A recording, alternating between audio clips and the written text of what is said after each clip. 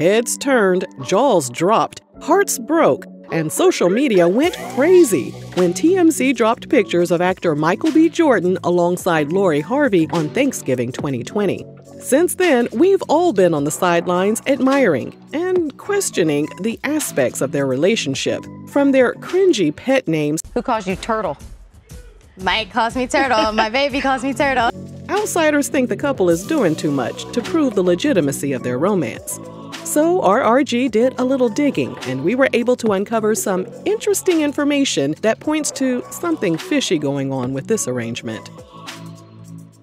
But before we get started, don't forget to grab something to eat at rrgsnacks.com, our online concession stand that has an assortment of barbecue brisket beef jerky, cookies and cream popcorn, and strawberry licorice. Okay, now let's jump into today's video. This story wouldn't be complete without an in-depth analysis and a complete backstory. So get comfortable as we take a trip back to 2015 when Michael was gearing up for the release of two mega films, Fantastic Four and Creed. He was on the path to becoming the next big thing, and the increased attention put a spotlight not only on his craft, but also on his good looks and rock-hard body. Naturally, this also meant he became more desirable on a larger scale. But Michael made some major missteps at the height of all the frenzy. In May 2015, he received an invitation to that year's Met Gala and was photographed leaving an after-party with Kendall Jenner. As you can imagine, the internet imploded, and his fan base was outraged that he was possibly hooking up with a non-black woman. When GQ asked him about the backlash, Michael said, "They see white and black. I don't. Kendall's a friend of mine, you know? I don't know her like that, well, but I know her enough." As far as his fans who were upset because they wanted to see him with a black woman, Michael told GQ, "I get it, but on the other hand, it's like, relax, you know, it's 2015, it's okay." But it wasn't okay, because Michael continued to put his foot in his mouth. During that same interview, his ambition to become a top actor was evident, and after finishing the low-budget sci-fi film entitled Chronicle, he told his team, "I only want to go out for roles that were written for white characters." Michael said his agency respected his goal and what he was trying to achieve in the film industry, but what would his core fan base think about his desire? When it was announced he would play the role of Eric Killmonger in Black Panther, there was a heavy weight on his and the rest of the cast's shoulders. There was so much buzz in anticipation of the movie's release, which was the first mega-budget movie to have an African-American writer and director and a predominantly black cast. Michael and the rest of the cast gave multiple interviews to build up the hype. And in November 2017, Michael participated in Vogue's 73 Questions segment.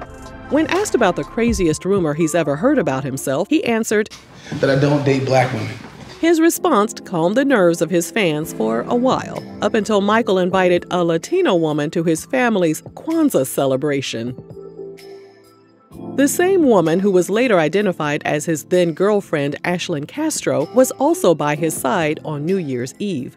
After the video of him and his girlfriend hit the internet, fans were so disappointed, many of them even stated they would be boycotting Black Panther. The film was released in January 2018 and brought in over $1 billion at the box office. Everyone was proud that the movie was so successful, and people couldn't help but notice Michael and his co-star, Lupita Nyong'o, had some major chemistry during press tours. Fans hoped that maybe love had blossomed between them, but that wasn't the case. Even though he attempted to keep his private life away from the public eye, the paparazzi hunted him down all the way to Saint-Tropez in July 2018. Cameras captured Michael and his friend, TV personality Stilo Brim, on a boat with a bunch of white women. The images led to online headlines like "Becky's Only Boat Party" and "Milky Mayo-y Boat Tour." Michael felt the need to hop on Instagram Live to address the issue. Newsflash, okay? All right? Yeah. There's not a lot of black women in Italy, okay? It was a funny comment on there talking about the cookies and something about white milk. No, I like milk, all right? I like chocolate milk. I love chocolate. I like almond milk, strawberry milk. You know the Cinnamon Toast Crunch? You know what I'm saying? The milk after that, I like that too. That's pretty good, all right? I like milk, period.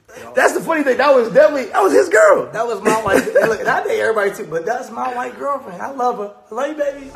As more blogs picked up the story, internet users were relentless in their quest to prove that Michael was faking his love for black women. In July 2019, an old video resurfaced of him rapping on a beach, and many people weren't surprised with the type of woman that was playing his love interest.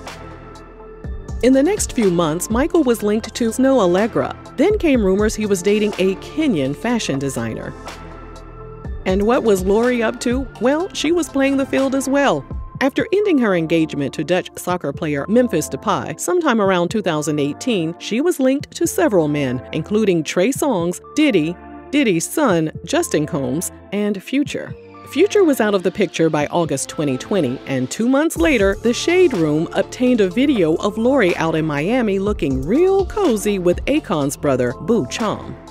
And just 1 month later, Michael and Lori were spotted exiting a plane in Atlanta. Sources stated they were in town to celebrate Thanksgiving with Lori's family. So how did their relationship progress so quickly to the point where Michael skipped out on spending the holiday with his own family, which he's really close with, to share the holiday with his new rumored girlfriend? Well, now that's where the whole publicity stunt speculation comes into play. It's no secret that publicists will sometimes encourage their celebrity clients to date other celebrities in order to elevate their careers. And a veteran Hollywood publicist named Jack Ketzowin and Kevin Dixon, a former editor at In Touch magazine, exposed the truth about this PR tactic in their book entitled Blind Item. They stated that fake relationships were once used to cover up a celebrity's sexuality. But these days, PR romances are used to generate hype. It isn't uncommon for stars to sign a love contract that requires them to date each other for a certain period of time. Many of these arrangements can boost a celebrity into the position of becoming a household name. So how can we, as the public, determine whether a relationship is fake or not? Well, to start, the authors claim that PR romances usually last about 3 years because that's the typical length of a relationship contract. The celebrities usually step out together when one or both of them have something big to promote, like an album, a movie, or a TV show. Another sign of a fake relationship is when the couple is at every red carpet appearance. And if the celebrity was once really private, but they're all of a sudden doing back-to-back interviews to talk about their private life, that's a sign that the relationship could be under contract. According to the authors, the media loves fake couples because it means they're very cooperative when it comes to taking photos and giving interviews. The tabloids also help fuel the fake romance by creating stories about the couple every few months to keep their names in the news. Some celebrities end up extending their relationship contract because it turns into a successful business partnership. But after faking something for so long, they usually get tired and want to move on and create a real relationship with someone they're truly interested in. MTV star Steve O is one of the few celebrities who has admitted to being in a fake relationship. He told The Howard Stern Show he was linked up with Nicole Richie back in 2006 because, quote, she wanted some publicity for something other than being skinny. So how would a PR relationship benefit Michael? Well, even though he has the right to love who he loves, his fan base was growing increasingly frustrated with his dating preference. Michael made it clear at the start of his career that he wanted to be a top actor, and that wouldn't be possible unless he had the support of his core fan base. In other words, he was this close to getting the Taye Diggs treatment. And if you have no idea what we're referring to, you definitely need to watch our Taye video after we wrap up this Michael and Lori topic. But anyway, as for Lori and why would she need to enter a PR relationship, it all boils down to double standards. There were certain people who gave her props for dating multiple men in a short time frame, but then there were others who thought Lori was giving herself a bad reputation by men hopping. An online message board even posed the question, who's the biggest Lori or Common?